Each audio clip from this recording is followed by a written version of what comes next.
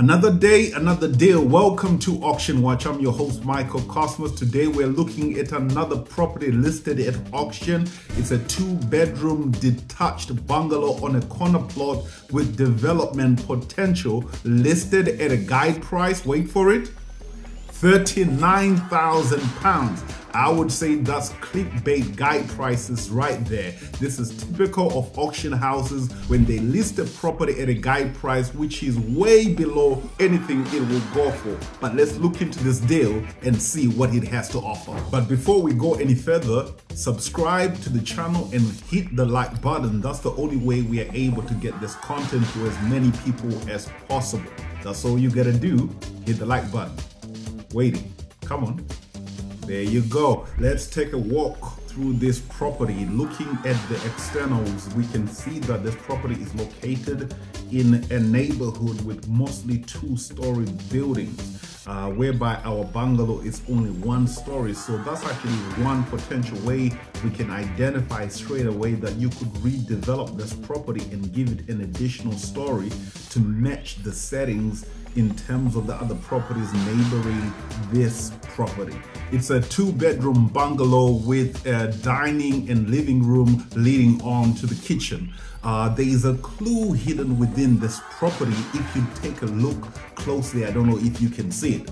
It's literally the stickers you have across the property that show you a great sign that this property is a repossessed property that is with the bank.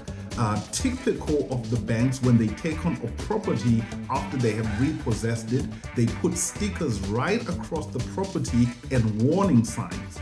This shows you that this is with the bank and not being sold by an owner-occupier, so it's likely to go when it goes to auction because the bank is keen to offload it and they will set a price that is realistic, whereby at times when it is an owner who's selling it, they will make sure that their reserve price is quite high. So if you look at the building, by the fireplace, there is a sticker. If you look at your bathrooms, on the toilet seat as well as on the sink basin, there are those warning signs. Those are typical of bank listings, repossessed properties. They will have these warning signs, or they'll have tape which is with red markers or blue markers. So this could be a great deal when it goes to the auction house. Let's look at how we can add value to this property through development. There are 2 opportunities here. One is to extend into the loft, and the other is potentially a side extension. I would opt for a loft extension because it's much more cost effective. When you do a side extension, you now have to consider things like foundations and new roofing and all the other things that come along with it. But when you consider a loft extension, you are simply working with the space that's already existing and potentially just adding windows and creating a living space. But before we go upstairs, let's currently look at the layout that is on the first floor and see how we could potentially improve that. I would look at the living space and open it all up to be one open space where you have the kitchen, living and dining space. This will open it up and make a great space for family to live in, as well as a place for entertaining. The other additional bedroom on this floor, you could potentially keep it as a bedroom or have it as a snug, as you will have 2 extra bedrooms on the top level. Now let's look at the top level. That is where we are looking to add value. This is a quick rough sketch of what we can potentially achieve. You are not going to necessarily use all the square footage that you have on the downstairs living space. You would be looking to at least use about 50% or less. Because of how the roof is arched, it means that you cannot use the entire floor plan of a bungalow. So therefore, we are only looking at 2 bedrooms and a bathroom. Once you add this to the property, you increase the square footage, create 2 extra bedrooms, and dramatically increase the value of this property. The rule of the show is that we start with the end in mind. Now that we know what we are trying to do with this property, it is to convert the loft space into 2 bedrooms and a bathroom. We will jump into the numbers using the deal calculator that is available for download put in the links below, we are going to populate our figures for this development appraisal. I'm going to focus specifically on the cost of redevelopment and simply highlight the other costs so that we know what we can go into the auction house as our maximum bid price. As a quick guide, we are going to be redeveloping at least 50% of the floor space on the attic level so that we can turn it into 2 bedrooms. So that gives us about 49 square meters of space to redevelop, and we can use a guide price of redevelopment cost per square meter of £1,000. That then gives us an equation of about £50,000 of budget to redevelop the loft space. And we also have to set aside a budget for redeveloping the ground floor space.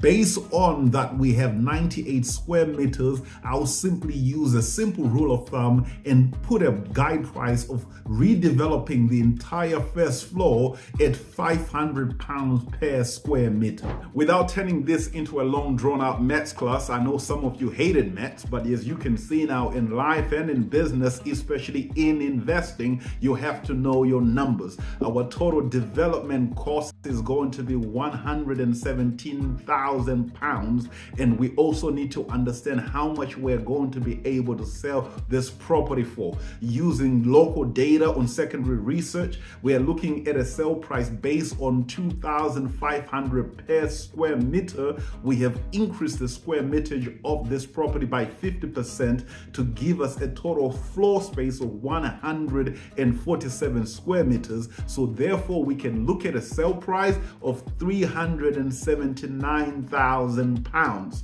And if we are going to develop this, we need a profit target because we can't do this for free. I don't know if you do stuff for free. I certainly don't. Our profit target is 20%, which is the standard going rate. But should we be able to buy this property for cheaper than our target price, it simply means our profit margin will go up. At the moment, it stands at £75,000. All in all, this calculation gives us a target maximum bid price of £161,000 for a 2-bedroom bungalow in Birmingham with a guide price of £39,000. Now let's see how it will go and fare in the auction. 1 minute. Before we go into the auction, one quick word of advice. When it comes to loft extensions, most of them do not fall under the need of having a planning permission because they fall under permitted development rights.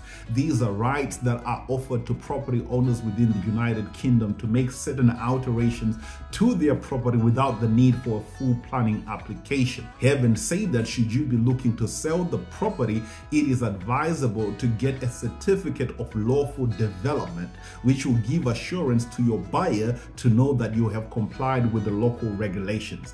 Though you do not need planning, you still need building regulations to certify all the things that you are going to do to the property to make sure that it is built safely and according to the standards. But aside from that, go ahead, do your conversions, make sure that you are in line with your local regulations, and there might be some changes and some conditions required if you are in a place of natural beauty or a conservation areas where they will put additional requirements or even restrictions on any loft conversions. Check with your local authority for all the regulations that relate to your specific area. But for more on permitted development rights, check out another video which I done earlier, which covers this whole topic. Before you go into the auction room, make sure you have your finance sorted.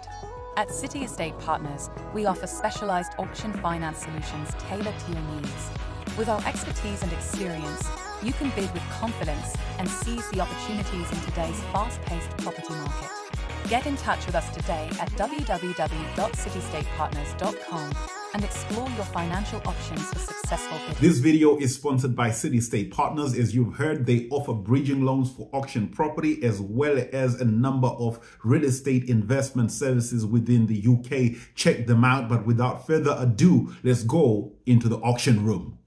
Lot 53 is now under the hammer, as you can see. The auctioneer starts the auction at £70,000 where the guide price was 39. This is typical of auction houses clickbaiting us into believing that you could get this property for any cheaper, but let's see what happens. But it's a shame. It's a damn shame. Can we have 110? Yes, we can, from Mr. B, a separate Mr. B. 110, now to 120. Yes, Mr. S is back in at 120, now 130. Now 130. Our maximum bid price is £161,000. We're at 120 at the moment. Double, triple the amount of the guide price. And here we are. I'm holding onto my seat here, hoping that this price doesn't go over that 161. Let's see how it goes. 140, thank you. Now we got 140. 150, James.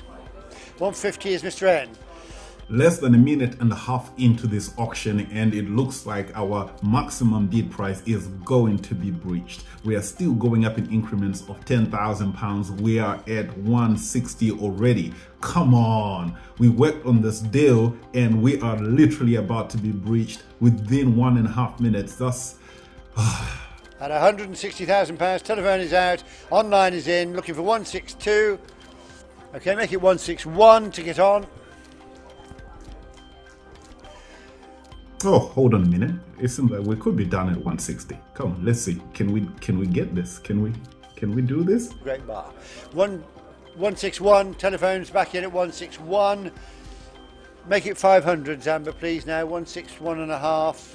Okay, 161. This is our maximum bid price. Anything higher than this, we totally out, man.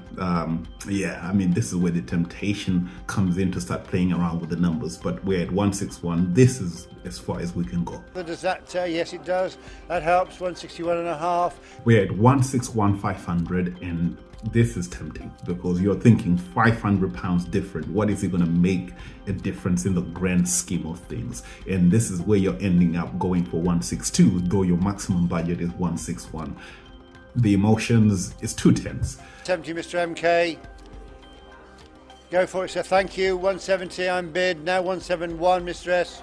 We're at 170 now. It's way out of our league, way out of our range. This is where you gotta walk away now. Let's just watch the rest of the auction for the sake of it. We're not involved in this bid. Now 177.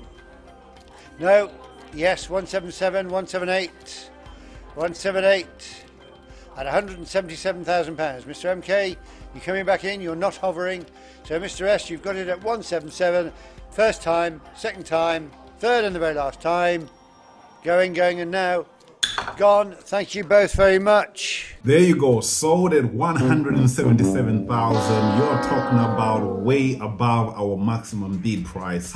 That's the nature of auctions, man. You can do all the deal calculations, get involved emotionally in a property to only face that fact that someone is going to outbid you. But sometimes it's okay.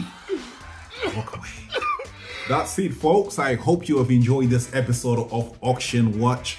I will see you next time. Remember, like, subscribe, and share these videos. And until another day, we'll look at another deal. I'll see you next time.